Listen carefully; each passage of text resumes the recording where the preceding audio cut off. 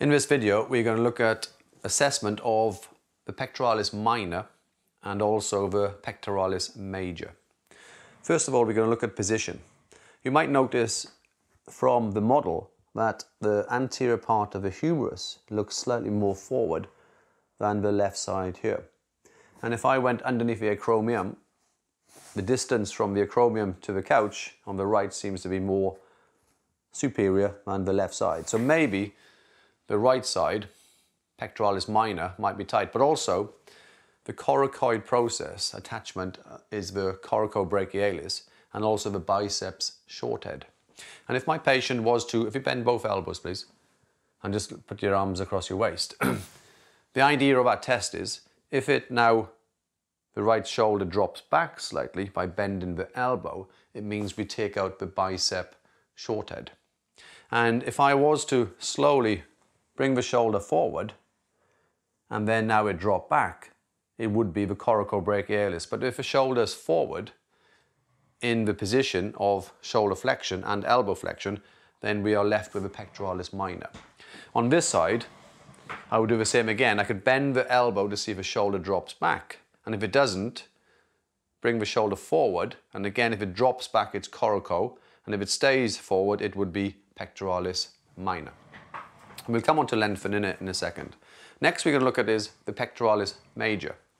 Slowly bring both arms over your head, please. So this is called the arm elevation test, and we're going to slowly lower the arms down.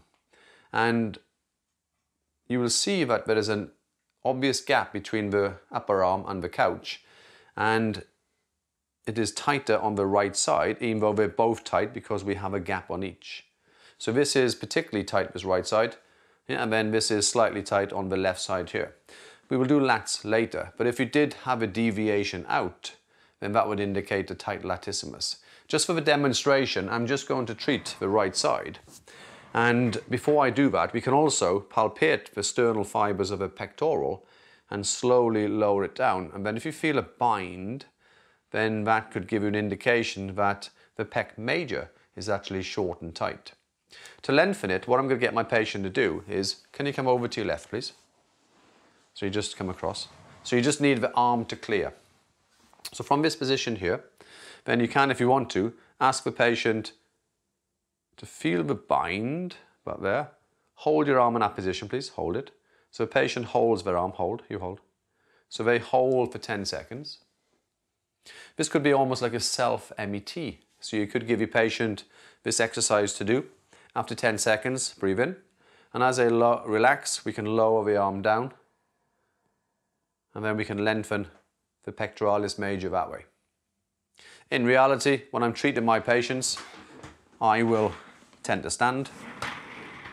And then what I tend to do is my hand cradles her elbow, her hand cradles my elbow. I use my leg and I just slowly take the patient until I feel a bind. So I will take the leg out, and for a man working on a woman, for obvious reasons, we place a hand on the upper part of the sternal pectoral. So from here, I ask my patient to slowly push their arm towards the ceiling. So my patient is like doing like a bench press. After the 10 seconds, relax please. I control the movement, and on the out breath, I take them into further abduction and then slowly horizontally extend, lengthening the sternal fibers of the pec. We hold for a few seconds. We get the patient to slowly push again, please. Let's take a breath in. And on the out breath, they push towards the ceiling. After 10 seconds contraction, we relax, take a breath. And on the out breath, we slowly horizontally extend. If this is the third and final time, we hold for 25 seconds. I will do a little bit less time for the demonstration, but 25 seconds for the body to remember the new position. Pectoralis minor, if you could lie on your side towards me please. And then what we're going to use now is a pillow. And rest your head.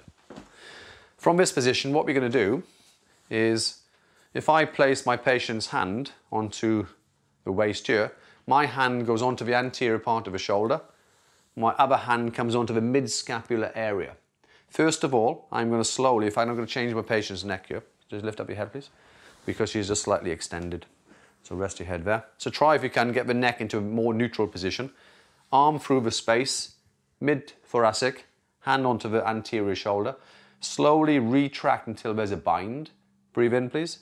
On the out breath, push your shoulder into my hand. My patient again pushes 10% or 10 to 20% for 10 seconds. After 10 seconds, relax, please. Breathe in, and as the out breath, we slowly go into a retraction. And we do that 2 or 3 times. One movement I like to do, if you watch this final technique, breathe in, please. If I push forward into my hand, so they activate in the pec minor. What I like to do is, once they've contracted, I'm going to say to my patient, using the arm, reach back, but rather than reach in, imagine you have a 10-pence piece between the shoulder blade, or a coin, and you're going to squeeze the coin. The idea of squeezing the coin is that she activates the rhomboids, which then tells the pec minor to switch off through reciprocal inhibition. And once she's in that position, I can passively encourage lengthening of the pec minor. Many patients prefer that technique. So that would be for pec minor and pectoralis major.